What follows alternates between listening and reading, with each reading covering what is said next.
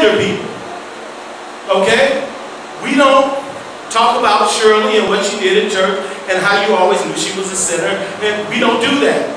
We don't say she don't look good in that way. And we don't do that. We build each other up. So God is saying, what life has taught you is that when people aren't around, talk about them, right? Because I'm telling you, this is more natural. It's more natural for you to speak bad about somebody than it is to speak good in your flesh.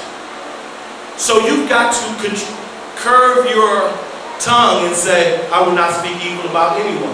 If I don't have anything good to say, my mom used to say, I'm not going to say anything at all. Praise God. It's not in the Bible, but I'll tell you what, that was some great wisdom. Okay? We don't slander. It says, filthy language from your lips. You guys, I was at a Bible study and the pastor cursed during the Bible study. And we all said, this wasn't that long ago, maybe about 2 months ago. And he used the B word. And I went. And everybody else is just, good word, Pastor. I was like, nobody here is offended. I don't think Christians use profanity. So I waited till the Bible study was over and I said, hey, Pastor, that word was very offensive to me. And I'm sure it was very offensive to the Holy Spirit. And I told him in a loving way, but I say, the scripture says that we don't have filthy communication proceeding out of our mouth. And so you offended me, but I think you offended the Holy Spirit even more because God's Spirit lives in you. Because we have to sharpen each other. We don't let this type of sin go and just go, well, it's okay. No, it's not okay because the scripture says it's not okay. So we don't, Christians, it says put away. God is saying, look, filthy language from your lips. He's saying put it away from you. Okay, you're dead. Do not lie to each other.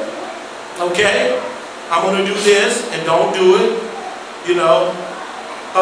Since you have taken off your old self with its practices and have put on the new self, which is renewed in knowledge in the image of its creator. Praise God. We're being transformed into the image of Christ. I see you, I see Christ. Right? I see you, I see Christ. I see you, you say you're a Christian, but you're cursing me out. I don't see Christ. I see you, you tell me you're a Christian, but you're lying to me or you're slandering other people the whole time I'm talking to you. I don't see Christ. Okay? So you are representing Christ and he's trying to transform you into the image of Christ. So that when people see you, they see Christ and they can see the love of God and come to Christ. He's using you to draw people to Christ. If whatever you push off, that's what people are going to see when you say you're a Christian. Okay? Now, it says here there is no Greek or Jew, circumcised or uncircumcised, barbarian or Scythian, slave or free, but Christ is all and in all, no respect to a person. Therefore, as God's chosen people, holy and dearly loved, clothe yourself with compassion. Clothe yourself. Kindness. Right? Kindness. You can't... I mean, as Christians, sometimes you see Christians doing some things like, that was mean.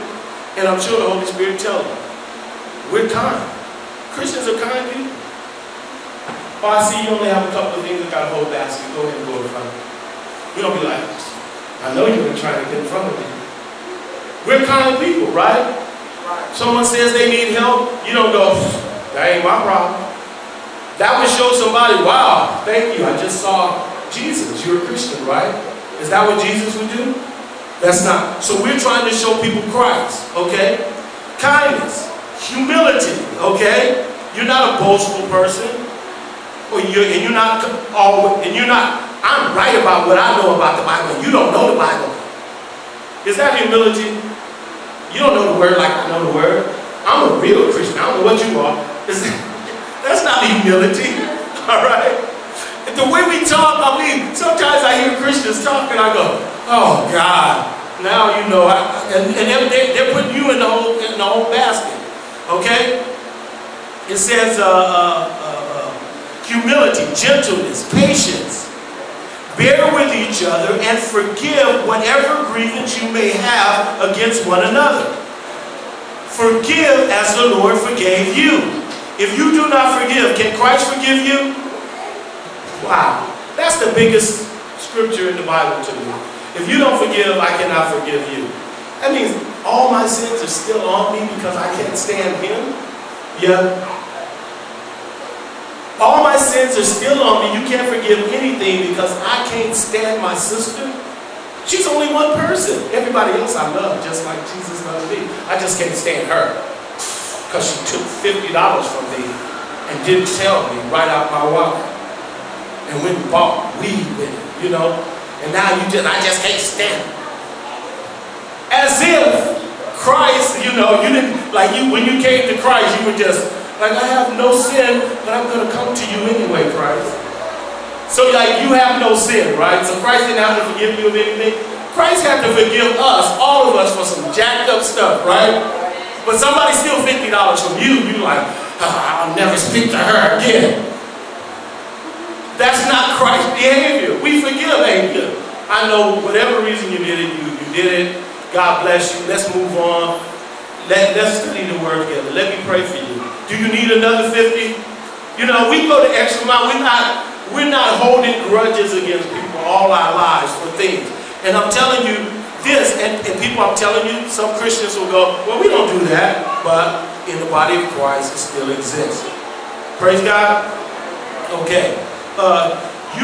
It says, bear with each other, forgive whatever grievance you may have against one another. Forgive as the Lord forgave you. And over all these virtues, put on love, which binds them all together in perfect unity. What is love? Put on love. If you want to know what love is, go to 1 Corinthians chapter 13. It will give you the 13 characteristics of love. If you're missing any of them, you don't have love. Okay? It's slow to anger. It doesn't keep a record of wrongs done. If you have these things in you, you are not operating in love. It is patient. It is kind. It is long-suffering. Okay? These things show that you have love. God says, add these things to your personality. Then once you add love, now you got it. Without love, the scripture says you have nothing. Imagine me being a great preacher. I know the word back and forth, Hebrew and Greek. Can write it, can get a whole crowd jumped up. Get home, I'm so impatient with my wife, I'm yelling at her like she ain't nobody. Right? Am I anybody in Christ? Christ says, so you preach the good message. Look how you treat your wife. That doesn't prove Christianity to me at all. That shows me that you're missing the most important ingredient. You know what I mean? You're trying to make a peanut butter and jelly sandwich with no peanut butter. It's like you're missing the most important ingredient, which is love. So if we don't have love, the scripture says you have nothing. So make sure you have that. And get it from Corinthians chapter 13 if you have to do it every day for a month, like I did, or for a year, like I did. And it says, and over all these virtues put on love, which binds them all together in perfect unity. Let the peace of Christ rule in your hearts, since as members of one body you were called to peace. How do you have peace when you have turmoil? Trusting in God. If you trust in God, turmoil will not bother you, because you know God got it all in hand. God calls us to peace. You know why? Because God says you are going to learn how to trust me in all situations.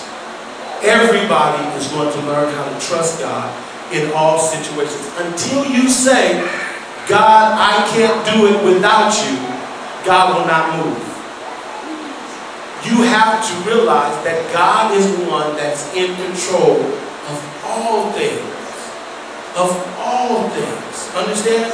No matter what situation you come in, God is in control. And your faith in that will give you peace. Then you can lose your job, go home, and say, I thank you, God, for the next move in my life that you're leading me to. Instead of going home, why you had me get fired? You ain't God. If you was God, I love